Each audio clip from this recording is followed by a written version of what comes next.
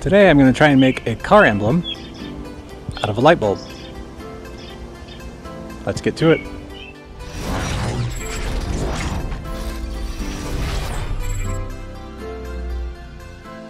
Presented by Fiberglass. I'm getting everything ready to make my mold. So in the back there I've got some fiberglass, and right here the fiberglass resin. Got some gel coat, some Partall paste, PVA. Got my trusty light bulb. I've just got metal that I ordered from Send Cut Send. It was really cheap. That's just to get the base. I actually tried some plastic with not so good results. All right, very cool pattern, but not what we were aiming for. Got some brushes. These are just gonna be standoffs because this is gonna be kind of in the middle and that plate will be on top. I also had some of my logo here made out of various materials. This is out of titanium, so I can make it blue if I want to. This is out of brass. My thought is this is probably all that I will use, but we'll see.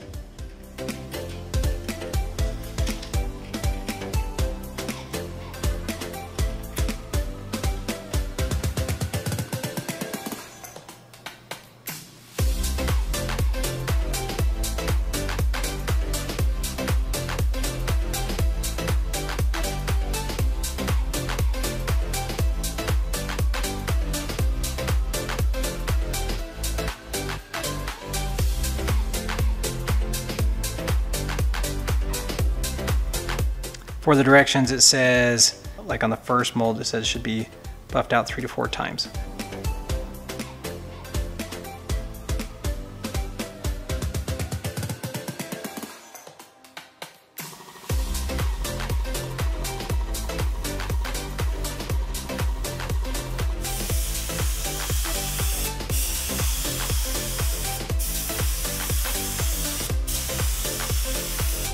For the first layer, you want something that's pretty thin and will mold well to those lines. And I've just got some fiberglass mat, but one of the tricks I've learned is the fiberglass mat is actually like 1 or 2 mats kind of together.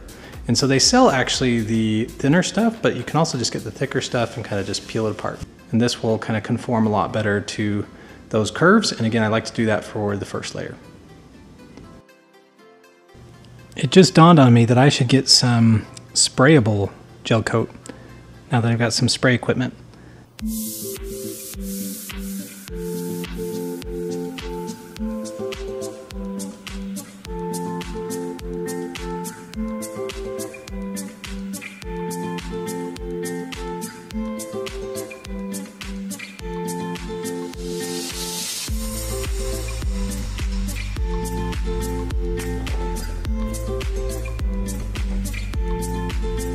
All right, we're now going to see if we can take this off.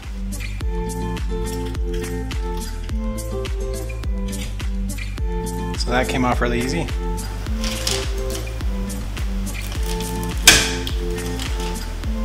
And that came off really easy as well. It's a good example of PVA film.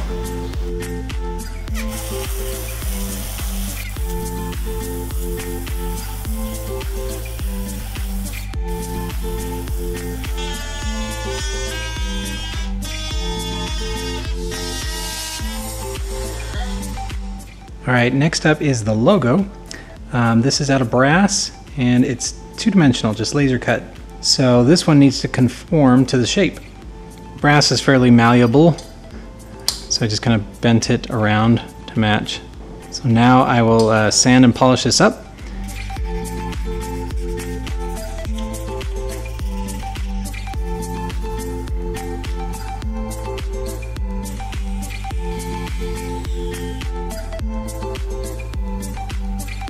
Here are the materials we're going to use for the vacuum bagging process.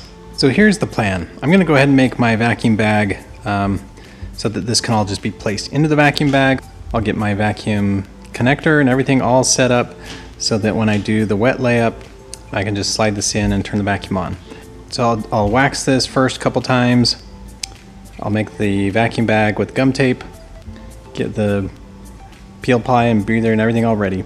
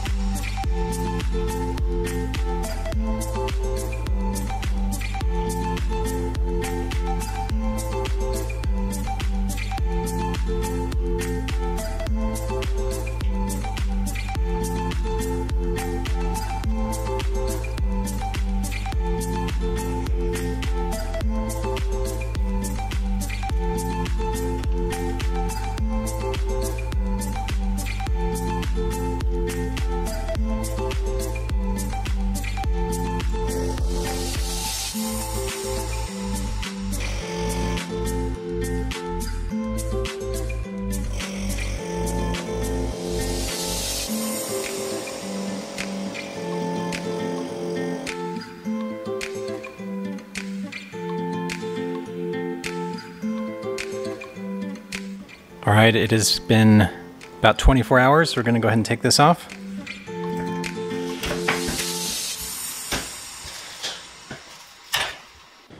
So there we go, it looks pretty good. You can kind of see the wrinkles where the peel ply had wrinkles.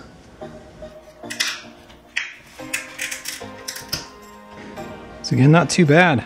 Looks pretty good. Got a couple tiny places just where we don't have kind of even resin coverage, but we're gonna fix that. All right, so my next step in the plan, I've got my logo in there. I'll put it kind of exactly where I think I want it. I'm gonna mix up some clear epoxy. This is an optical grade. And then I'll put some in there. I'll lay this on top and then we'll let it set. So that'll kind of give it a little bit of a 3D effect, and it should also give it a nice shine, same contour. We'll see how it goes. All right, I've got a makeshift vacuum chamber. I got this pretty thick-walled glass bowl, and I'm gonna actually mix the resin in this, put it under the bowl, put the bowl on top. I've got a little hole in the rubber here that I'll stick the vacuum tube in. And the thought there is just get all the bubbles out of the resin so it can be really clear. I'm then gonna pour it in here and place this carbon fiber one on top and let things cure.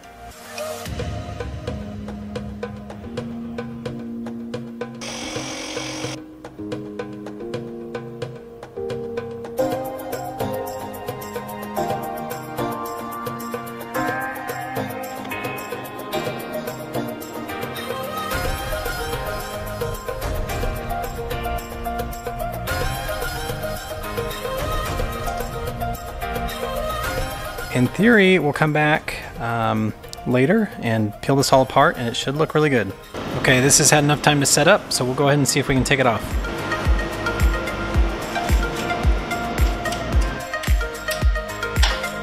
All right, so this looks pretty good. Put an extra layer of epoxy on. The only challenge is there's like a bubble right in the middle. So what I'm gonna try and do is I'm gonna try and sand it down. That may mean I'll sand all the way down to the brass. I don't know how deep that bubble is.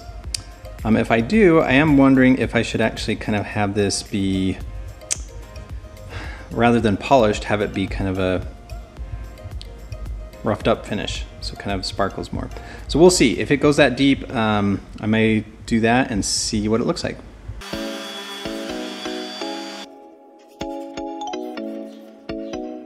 All right, so I think I like that with this roughed up a little bit. So what I'll do is I'll put one more layer of epoxy over this just kind of as a barrier, and then we can cut it out and I'll do some clear coat, get it ready to put on the car.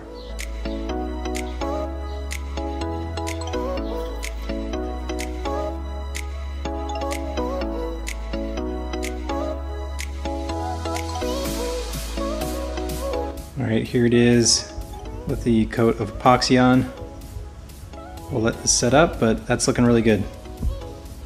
All right, here this is all set up.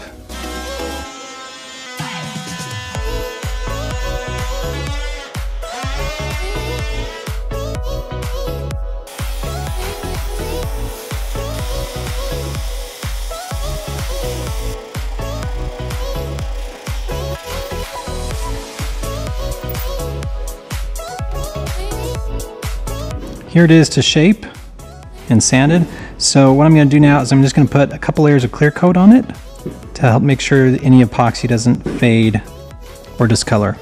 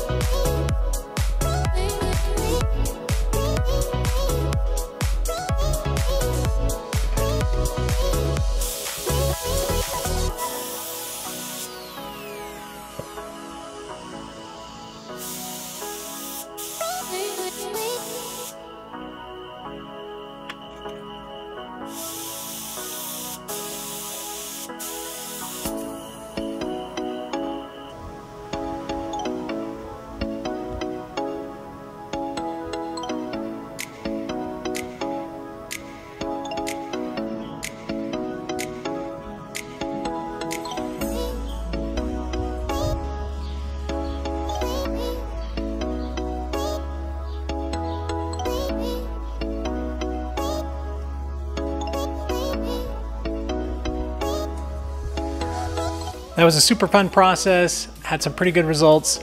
I'm glad you followed me all the way to the end. If you're interested in doing anything like this, please look up Fiberglass. They got all your materials, and one of the things that sets them apart is they're a company that actually does this. They offer great support. So check them out. I'll have a link in the description below. That'll do it for this time. See you next time.